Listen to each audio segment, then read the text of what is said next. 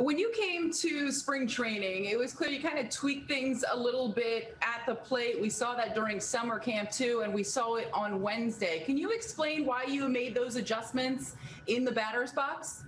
Um, yeah, the biggest thing was I was having a hard time kind of like coiling in my swing if I didn't have it preset. So like I wanted to do like the coil, but I kept doing like this, and the way I did that, it didn't feel right. Like I couldn't keep anything fair, right? So like physically, I was trying to like do it the wrong way, and eventually, I just said I'm gonna just turn my front foot and just preset it.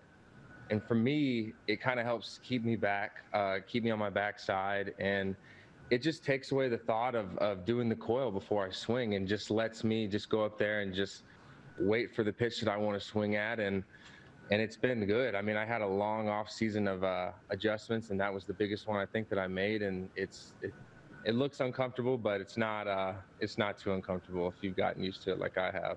I was going to ask you, how long did it take for that to click? Because it does look a little unorthodox. Yeah, I mean, I had something happened on my pictures on my phone, but I had like an off-season progression of how it started. It started by me just trying a simple little like tuck move with my shoulder, and then it ended up like being evolutionized to like my whole foot being turned, and it was just the way that it felt weird at first, but like the results in the cage were like instant, and it was something that just felt a little awkward, but sometimes you have to get comfortable being uncomfortable.